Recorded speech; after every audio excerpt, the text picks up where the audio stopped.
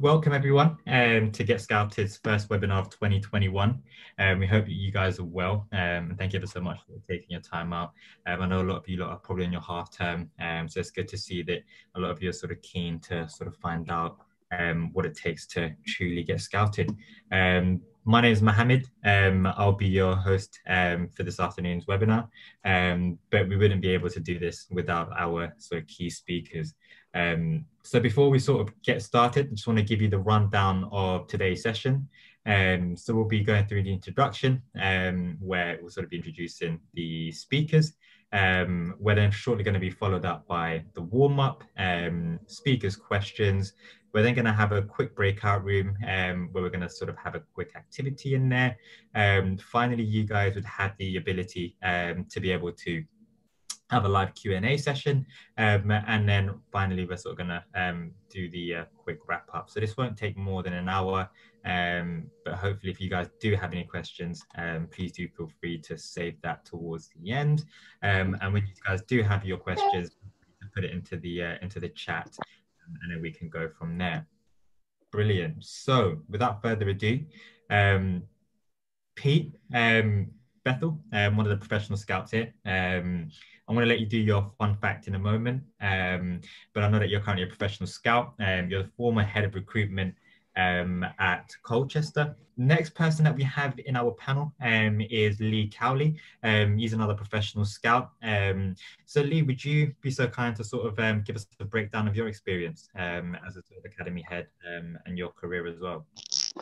I'm very much similar to Pete. I started off in the coaching world after playing in a reasonable level of non-league football, St Albans and Letchworth, and then I jumped into coaching when I mainly because I had a bad knee. Really, it started with a trauma cruciate, so that's what got me into coaching. Then I had a good friend of mine was the assistant manager at Luton at the time, Wayne Turner, so he brought me into the coaching world part-time with the academy, which was back in them days was called Centre of Excellence. And then stayed at the club for a good 10 years, then come out of it, went into non-league management at first team levels at Dunstable Town and Olsey Town, then changed a shift of personnel and head of coaching at Luton come up. So I took that role. So I left and went back into the academy as head of coaching for a few years. And then 3 or 4 years ago, started to look at my age, thought, how much can I keep running around demonstrating, doing stuff with some of the younger players and younger coaches, because I'm now 61. So I thought time might be to take a more analysis side of things. So I took the job on. I become the first academy head of recruitment, at Luton Football Club, which I'm now been at the club now for 5 years doing that. So and now things going on as the club's progressed and interlocking with the first team, so it's been quite interesting to go and watch, do match reports and recruit for the academy predominantly, and then help out as and when, because we're a small club, on that side of things. So that's my journey in a short conversation, really. Excellent, absolutely. No, thank you so much for sharing. And I know that that you've attended quite a few of our events. Yeah. I've had the pleasure of scouting a few players who've actually attended. So would you be able to just give us a brief insight into how that sort of worked with you and give us a quick breakdown and a bit of insight to the players that are joining us in this afternoon's webinar? Well, come and look, see what you're from the sidelines. I mean, the couple of ones the weather's been horrendous, so yeah. So I looked on that initial video at the beginning there, everyone's umbrella was up, and that was very much how it was on the game to watch. And then we just look, and I'm just initially looking, especially on the younger players, we try and pick out the best player. And then as we get older, it becomes more player specific, what we need at the club at that particular time. We were hoping to go into Cat 2 in the future, so we're looking to recruit for 23s, looking to recruit on the 18s, if we can get some 18s in. 16s is very much like player specific, and then once you start getting down the younger age groups, we look more at the best players, and then hopefully we may change your position. We may look to see what other areas and other avenues you might use rather than player specific. So that's, in a nutshell, that's really what we're looking at Luton. Brilliant, brilliant, brilliant. Right. No, thank you ever so much. Brilliantly. So next up we have Mr. Russell Hobbs. So just a quick insight into Russell. He's a professional scout, but also specializes in video and analytics. Um, Without taking too much shine off of yourself, Russell, would you be able to break down into your experience as well? I'm like the other fellas. I've never been full time. I've always had a job. I've always worked, and in and around a period of time. When I was younger, I played a lot of football around East London. Then I had a period when I kind of had a job that I had to work nights. And from there, I only started getting back into football once my two boys started playing. I started coaching in youth football, ended up being chairman of a big club in Southend, where we ran about 30 teams, I think it was in the end, which always had to be graded and kind of scouted. And then someone I know approached Ross Embleton, who's now manager of Orient, and he was an academy fella at Norwich, and they were looking for an area scout. And I went in and met him, and we had a chat, and then I started doing reports for him. And just after about a season, they were going to give me another contract. And just before that, a fella had moved to Colchester, and a chap there, Andy Scott was his name, asked me to come in there. And I ended up working for Colchester for about 2 or 3 years. But mainly I ended up scouting players that were already in football academies that were likely to be released. And their pathway was ending with that, probably a Cat 1 club. Yeah. And Colchester were always looking for players that were going to be let go. So unlike all the other scouts who kind of bailed out with about 20 minutes to go, I had to stay to the end of all the games to see who they were bringing on, because that's the players that we will be looking at. That's who I've been reporting on. And then after a change at Colchester, where they changed the structure of the scouting, I was released from there. And then I was still coaching, and I'd always been in and around the academy scene with the cameras they were using. Kind of built my own camera with various bits and pieces, and ended up now at Tilbury filming and analysing the home and away games. But I've filmed a number of non-league clubs for both companies and directly. So that's kind of how I've still been involved in football, and I've still built a small business up servicing the non-league community. Yeah, brilliant, brilliant. No, quite the experience there. So I think we've managed to have the pleasure of having the insight from the experienced scouts. I think it's time to say hello to our football players. So Taofiq, hello. So Taofiq is sort of got an experience as a centre back. But I think you and yourself and Johnville would be a sort of a really good help in breaking down your experience, your insight, sort of going pro in football. So Taofiq, would you be able to say a quick hello and sort of a bit about your experience and how you sort of made your way into Yeah, no problem.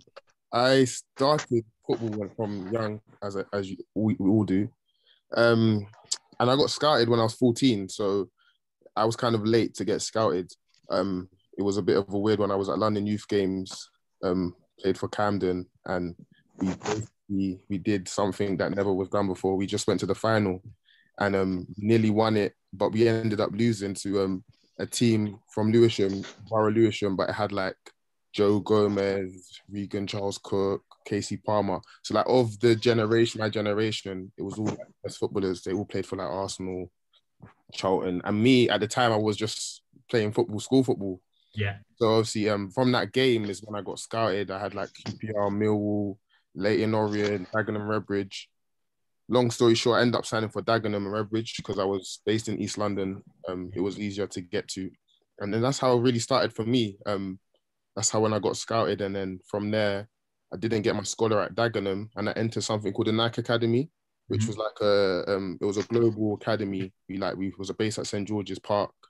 And we trained every day and to trying to get a professional contract. Brilliant. I ended up signing for Burnley. And yeah, when I signed for Burnley, it was top of the first team was top of the championship. My first season, they got promoted and they went to the Premier League. So I was there for 2 years. First year was championship, second year was Premier League, which was a really good experience to have at the time. But yeah, for a young player, it probably wasn't the best time to go to a club, but it was a good time to be part of the club at the same time. Excellent. So your fun fact, I know you're just as creative with your pen as you are on the pitch. So would you be able to break down? That came from spoken word. Came from me. Just talk. It was like a personal diary that I could share my own thoughts of like my background, my upbringing, with what I was going through with it, life or football.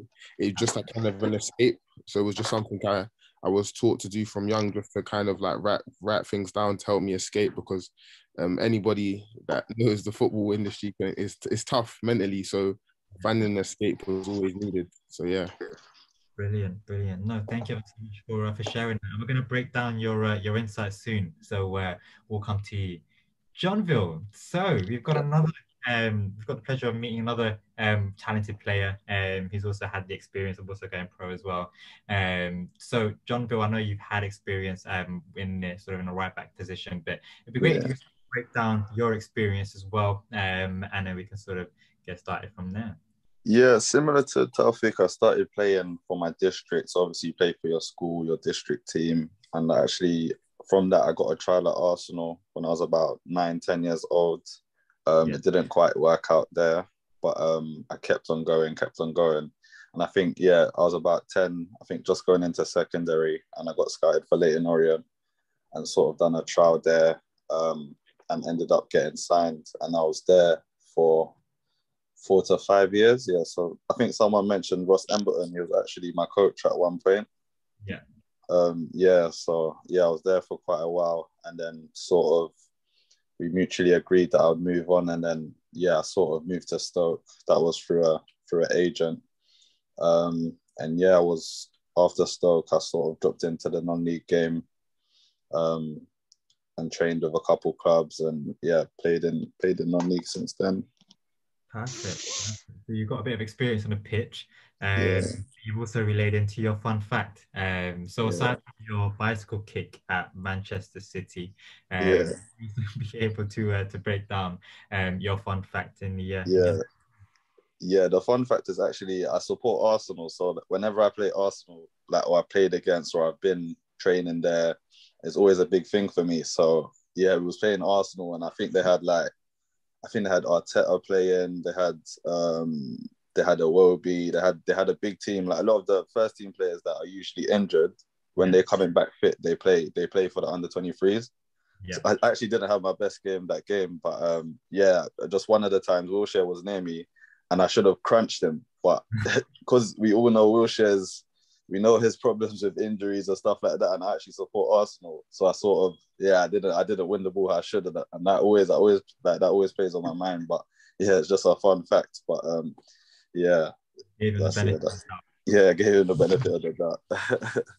Love that. I would have done the same as well, being an Arsenal fan, but don't tell my dad. Cool. So if we was to crack on, I think one thing I really want to do is just sort of ease into things. I'm just going to ask two or three questions at you guys, and then we're really then going to get into the crux of the questions. So one thing that I really wanted to get an understanding of, and I think this is mainly directed at the scout. So please do feel free to sort of answer this, Lee, Pete, and Russell. But is it true that only less than 1% of players actually go pro then? And anyone can chime in, by the way.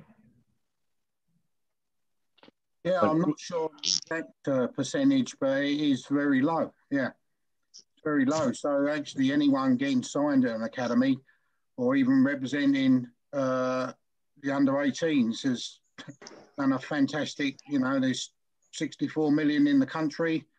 There's not many spaces. So for even representing an academy, you've performed a miracle, really. But the percentage, I'm not sure the exact percentage at the moment, but it is very low like that, yeah. Got you. And Lee, do you agree on that? 100% agree that like just getting taken on as academy player is a start of your journey. Getting a professional contract and then playing 20 to 100 games in someone's first team is another challenge in itself.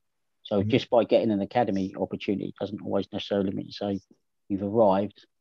I think sometimes the young players have got to realise they've got to keep working hard, keep improving and learning the game to get on to that next step. But it is a big achievement just to be in academy environment. I'm going to be honest, my son was in that position where he didn't get taken on as an academy player. And that's just a fact, because it is so difficult. It's so difficult. Brilliant. Would you agree, Lee? Oh, sorry. Would you agree, Lee, that it's a bit like when your children are leaving primary school, you look for the best school for them. Yeah. And I always say to people, as long as there's realism, if you're going to an academy, you should be playing with and against some of the best boys in the country. You're getting a great education, free dietary and medical advice. You get your kit and on you go, and you're looked after. If you take everything on board, it should enable you to become the best player you possibly can. And playing at non-league is where I played. Is now the rewards are greater than when I played. I do think some young players do underestimate the standard in Conference South, Conference North, Conference. I think there's some very, very good players. And also I look at a lot of players that have been released and then they go into like Hitchin Town's level. Some of them, they can't always play the next level up because their jobs don't allow them to have the time to do it. And there's some very, very good players in and around them levels that probably are as good as people in the conference, but their job commitments and financial benefits from them being part-time players is actually outweighs being a full-time footballer. There's some good players. I watch my mate's a manager at Hitchin. I watch them quite regular, and there's some very, very good players in that. I think it's called the Central League, Southern Central League. There's some good players in there throughout the country. You see that with how well they do in the trophy and how well they do in the FA Cup, some of these lower league clubs. Perfect. And I think this is a question that anyone can feel free to answer at the speaker. But is it true that you need to be connected to get scouted? Meaning that you know people in order to be scouted, or can you sort of get your way through trials? I mean, what are your thoughts on that front? Sorry. All I was going to say was, going back even to that previous question, getting into an academy is getting into a trial at an academy, getting your foot in the door is very difficult. As my experience, these two guys, Pete and Lee, are both decision makers. As a scout working for someone like them, I had to convince them as my bosses that the kid or the boy or the man I was kind of trying to bring into the academy was going to compete with players already there. It's no good coming into an academy unless you can offer something that we don't already have. And I think that is often underestimated by parents and players as well. Obviously, the academies, say you're an under 14, the academy will look at the under 12, 13 and 15 players in that position to see whether that player will be able to actually make any impact on the academy at all. So it's not just being in the academy or then going on, it's actually getting to get into the academy as a scout. It's my reputation on the line. If I recommend anybody, I would have to recommend them strongly to come into the institution. Yeah, I don't think there's a sort of sometimes like getting into it is not a hard and fast because if you've got enough hunger and enough desire, you'll push other people out of the way. I think sometimes people that are already in academies get in comfort zones, and I think it's our job to make sure we keep bringing in people to provoke different conversations and to challenge the people who are already in it. Because just because you're in that environment, don't mean to say you're the right person for that football club. It could be players, and you only got to look at London area. There's such a dense population. To tap into every player is almost impossible. So some of them might rise to the top at later stages because of the support they get as in different ways of getting there. But just because you're in it as a 12-year-old doesn't mean to say you're going to come through the other side. And if you have to go through the non-league way, and sometimes you look at the non-league ones, they've got more hunger and desire, and they haven't had to put up with all the easy parts to get there. And they've had to work twice hard, so they sometimes actually do as well as some of the ones coming through it. So I don't think it's a hard and fast way, definite way of doing it. You're also, I think, sometimes you've got coaches' biasness within the football club. We have coaches' biases at our club, and just because they've known someone for 10 years, well, we've got to take him, and he's been here for 10 years. And no, sometimes you have to challenge that as a scout and have these conversations to make sure that we're bringing in people to say, well, maybe is he the best player? We might have someone a little bit better. So, and that's why you have that turnover of academy, and that's why the first team sometimes academies don't produce as many players as they should, because they're always looking for people outside that are better than what we got, and that's the law of the jungle.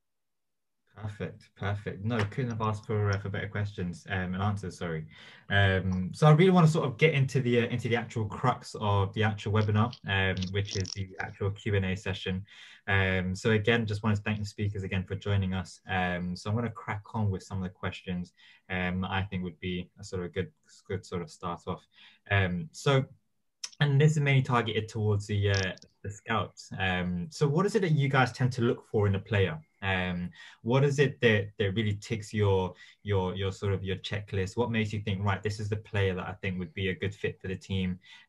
What sort of decisions do you sort of make? So what do you guys look for on that front? So if we could start off with Pete, then we'll go Lee, and then we'll go Russell. Well, again, it's different at almost every club I've worked at, but like Lee said earlier, most clubs up until youth development phase, it's just generic, looking at their ability, what's their X factor, are they good 1v1, things like that. But game intelligence is always a big thing for me when I'm looking at it. You don't expect a 7-year-old to have too much of that, but as they get through the ages, they've got to start picking up on why and where they do these things. So that's a massive thing. When you get to youth development phase, especially at the Cat 1 and the Cat 2 clubs, they are looking position specific, because they won't block pathways. If they've got an England prospect at under 14 at left back, you're going to struggle to get a decent player in, even at the under 15s and 16s, because of blocking pathways. But I think the big thing for me is game intelligence. Lots of kids come in, they're raw, they've got raw ability, pace, strength, power, but don't actually know where they should be on a football pitch. I always look, when you start up on a team, if you ask any kid, you play left back, where do you play on the pitch? They'll show you, just sort of to the left of the penalty box. But a lot of kids have to pick up very quickly at academy level where you need to be on the pitch in relation to the ball. Because if the ball's out right over the wide right, you don't stay wide left, you tuck in and you get round, and all that side of things comes into play then. So it starts with the basic of the football. Can you control it? Have you got vision? Are you a decent athlete? But as you get older, everything changes, and the perspective for me goes on game intelligence. Do they know where they've got to be on a football pitch? Perfect, brilliant. And Lee, what are your thoughts if you was to add on to that? What is it that you look for specifically when you're trying to recruit for Luton FC? Well, quite a lot of that. What Pete just said would be ditto from me. There's quite a lot of it that makes perfect sense. But I know from when I first started at Luton Football Club, which was quite a long time ago, but I used to go out and watch games. My first thing I used to look for was technical, but now I don't always look at that as being the most important thing. Sometimes from the young players, I'm looking maybe the physical attributes that they may bring to the club, and maybe can we coach them to be better, especially if we get them at early ages. So through all my coaching journey, as in doing my badges and doing the A licenses and doing all them sort of stuff, youth development stuff, they're very much like on the four corner model. So really quite often I look down and break down the four corners, which is technical, tactical, physical, and psychological corners that we look at. And the best players will be very, very good in all four corners. But to go into an academy, if you've got two of them corners that you're very, very strong at, and couple that we believe we can improve at, then you stand a good chance of getting scouted on that side of it. So the 4 corner model is very much something that through the years that I didn't even think about when I was first starting in my journey as a coach in the academy and stuff like that. But now, through experience and through bad years of knowledge, I do quite often use them in my thinking when I'm looking at players. So 4 corner bit, I mean, if you were to ask me what do I think is the most important one out of all of them, I think probably long term to be going to right up to the very, very top, what you like psychologically, because I see loads and loads of technical players, loads of players like, as Pete said, that can run but they can't do it. But that psychological bit, can they deal with all the pressures and all the people around them and having all the criticism and all the pats on the backs and all the things that go with it? Maybe the psychological form is something that long term, right at the death, could be the one that could make or break them, because we've got lots and lots of good players at Luton that technically, when you have training sessions, wonderful, but what can they like in front of 15,000, 20,000 people when the manager shouts them? So that's something that people we don't always consider to look at enough of, in my opinion. Perfect, brilliant. No, thank you ever so much. And Ross, was there anything that you wanted to add on that? I know it's the last part of the. So all I would say is, ready. I went out there as a job, and often the first thing I would look for is when the player receives the ball. First of all, obviously, is he comfortable receiving the ball, but does he then make an impact? I also had a particular thing: does the player without the ball? Once you started looking and isolating a player, that you took your eye. Does he scan the pitch? Does he make himself available? Does he support his team? Does he support the play? Does he get himself in good positions to receive the ball again? Does he move the ball on quickly? Can he go past someone? Often the players that I would look at on grassroots level would be the outstanding player on the pitch. Because it's very hard. There's a lot of good players, but someone's got to be outstanding for me to recommend them. And that can come in a number of ways, whether they go past players, whether they can deliver crosses accurately, whether they are fit and able to get up and down the pitch from box to box, those type of things. So it would always be something impactful, of which there is an array of skills, obviously, as a footballer.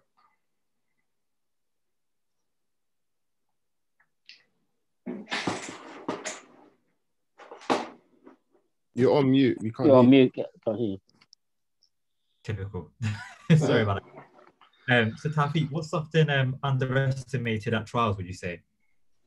I think the hostility of the environment at the end of the day, when you go on a trial, you're coming to take someone's shirt, and people feel like when they go on trial, it's just going to be this friendly and nice environment. It's not. You've kind of got to stake your claim from, I would say, from the first 5 minutes of the session. Any manager that's obviously, you've had to go through the stages of, they just mentioned, of getting scouted, then the scout telling the boss, the head of recruitment, I want you to have a look at this player. You've now got to demonstrate what you're good at. So if I was to say to any child that when you go on a trial, demonstrate your strengths. If your strength is that you're very good at free kicks, then make sure there's a free kick, you take the free kick. If you're very dominant in the air, make that header look really well. Do you know what I mean? Because at the end of the day, they might be nice and friendly, but it is cutthroat when you are coming through the academy system. It's not nice.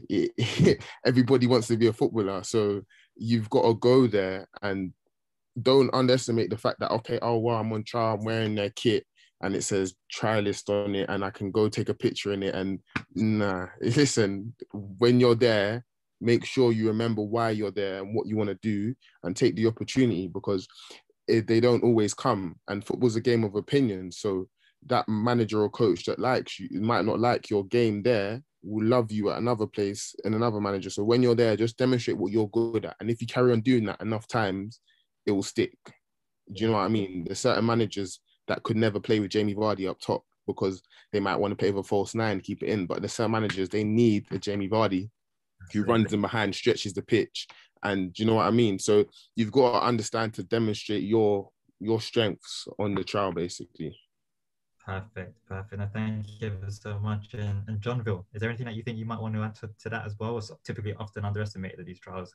Yeah, similar to T, is about, for me, it's about adaptation as well, like knowing what that club really wants and what they want in a player. For example, if a manager's looking for a fullback who just wants to clip it channels, or he wants someone who's overlapping, or he wants a target man, there's no point of you going to the club, do you know what I mean, and doing the complete opposite. Like, I feel like there's a lot of different identities in all the clubs. For example, like Arsenal like to play, another team will play long. Do you know what I mean? So yeah, I just feel like when you're going to a place, you need to identify how you're gonna play, like what the manager wants to know, what the manager needs to see from you. So you know, at the end of the day, you've given your all, because at the end of the day, every manager is different. One manager would like what you're doing there, but another manager wouldn't want you to do that at his club. Do you know what I mean? So it's just about, yeah, really knowing, and like what T said, just making what you do well stick out, really. Perfect, brilliant. I think you both made really good points on that, and I think that sort of leads onto my next question, which is what sort of research should a player do on a club before a trial? So I think, Russell, if this would be a sort of a good question for yourself, and if Pete could go next, that'll be brilliant. So I missed the question. I lost connection. Sorry. So what sort of research should a player do on a club? Typically, what we tend to see is that different clubs have different playing styles, and as Taofiq and Johnville were kind enough to mention, that different managers and different coaches would be looking for different things. But what kind of research can a player do on a trial to try and improve their chances of potentially being scouted?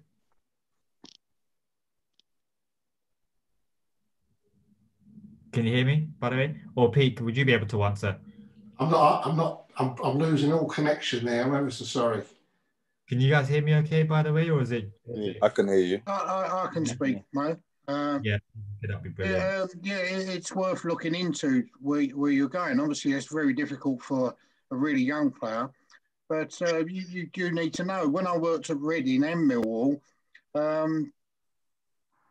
Reading had a reputation of being good footballing sides, well organised, but whenever I took a Millwall team down there, they would not like a little bit of South London coming at them, and they would fold.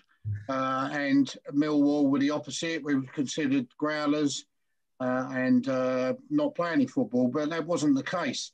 Actually, at both clubs, Eamon Dolan, who was the academy manager at Reading, who sadly passed away at a young age, probably the best person I've worked with in football. He used to hire coaches for specific reasons. And I work with the 12s and the 13s because I'm all about pass, and trying to get them to play like Barcelona. But under 14s, he'd have Martin Cowley, who was an experienced pro centre-back, who used to teach them the other side of the game for a year. So just because a club's got an ethos about it with the first team, it doesn't necessarily mean they're going to coach you that way. So how does a boy get to know about that? Well, the only way is by speaking to people that have played it with and against, I guess. But you need to be armed with these things. It's like what Johnny said, you know, it's no good you going there and smashing it up the line every time if that club want you to play inside and get on the overlap and keep possession and play round at the back. So you have to do a bit of research to know, and every little bit that you know about the environment you're going into is going to help you because you're armed with that fact. So yes, research is good. It's difficult, depends on your age, I suppose. Yeah, I was going to, sorry, could I add to that? Exactly what I think Pete said about the age factor is massive. The younger you are, it's probably easier to adapt, and you can, I don't know, you can ask your friend. And I feel like usually in this country, we like to play out from the back. I don't know many clubs at younger levels that don't try and pass out from the back and play through the lines, get the four on the half turn and pass it forward.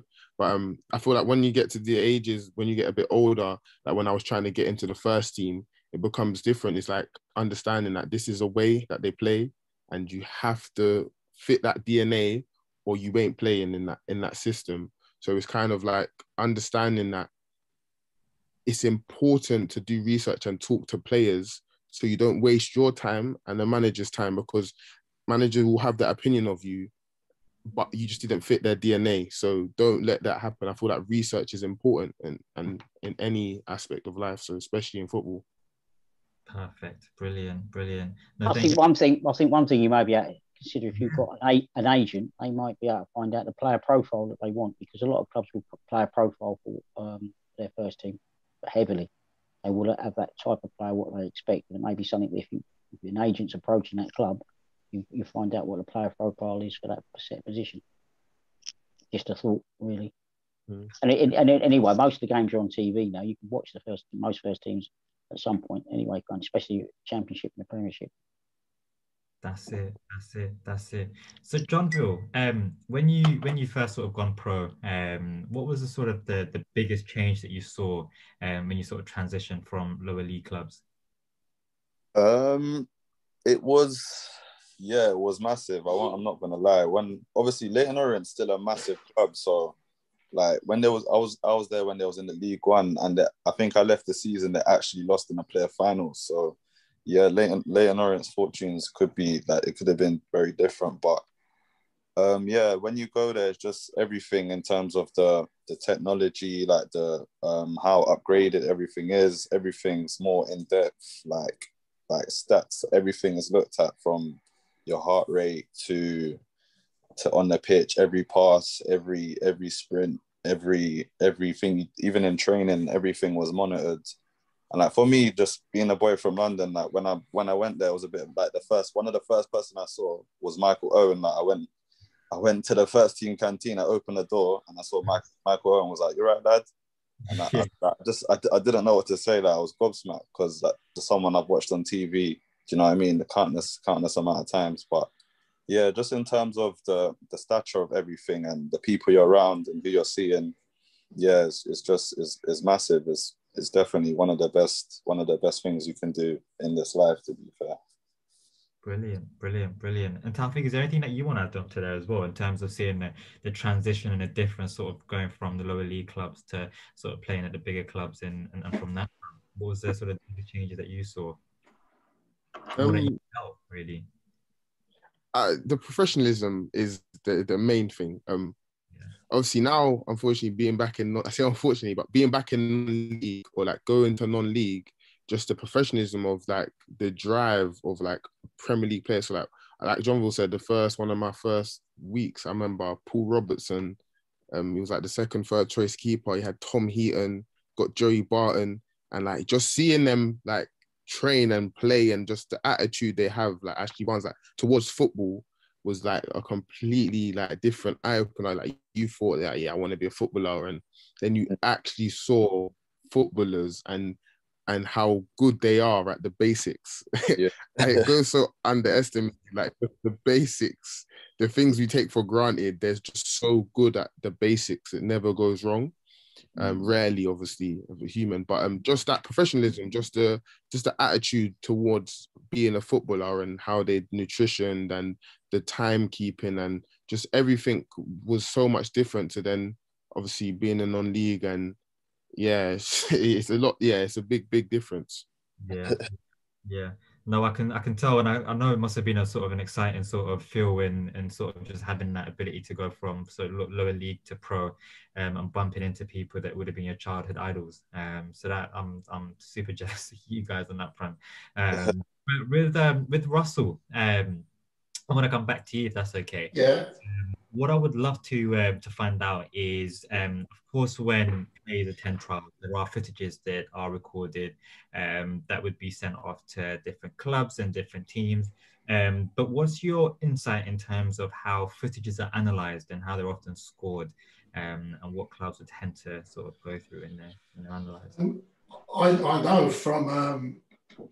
I used to go an awful lot to Southend, because it's just up the road to me, and I kind of got to know the analysts there, and they filmed all the first team had all their first team training filmed, and due to down the leagues, it was due to availability of analysts and cameramen to do it for them. But I think on most Sundays when the youth sides played, every game, which might be 4 going on a Sunday, was filmed and broken down, and for various age groups, different solutions, different usage was made of the film.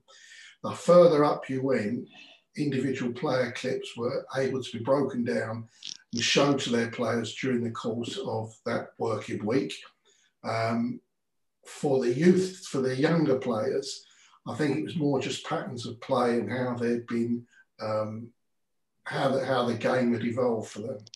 Where I'm working at Tilbury, we use it to break down all our offensive and defensive thirds, our free kicks, all set pieces, all set plays, and they use that. The coaching staff use that not only to draw out data from it, but also to demonstrate to players in a much shortened fashion, because of the times they get to connect with those players, what had happened and how they want to go forward, and they bring up examples of what they want to see and what they don't want to see. But in terms of individual scoring, I've never done that. I've just used it as a tool to improve rather than to detract. Got you. Perfect. No, thank you ever so much for that. Lee, I would love to get your insight into how important goal scorers are within a game. And as you can imagine, scoring goals is probably the most important part of a game. But a lot of people, from strikers all the way to defenders at trials, want to make sure that they will score in to try sort of impress the scouts. Is that something that typically tends to impress yourself, or is it something that... Well, I think it's what Pete alluded to before when he said about influencing the game. That is something that influences the game. I mean, if you had 2 people that had the same ability on the ball, and one was a Frank Lampard scoring a load of goals, and you as an individual weren't scoring a load of goals, Frank Lampard will be the one getting picked all the time, and he could have probably an average game, and you could actually be better than him at certain times in the game, but you'll be the one that be left out if it comes to push come to shove, because they can guarantee goals. Same as centre forwards.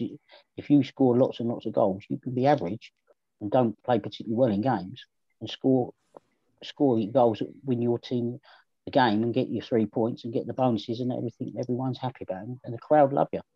That's just a simple fact. And also, you only got to look at someone like centre halves. You go back to John Terry scoring all them goals. It's important, because you know, as a centre half, you could be effective in both boxes.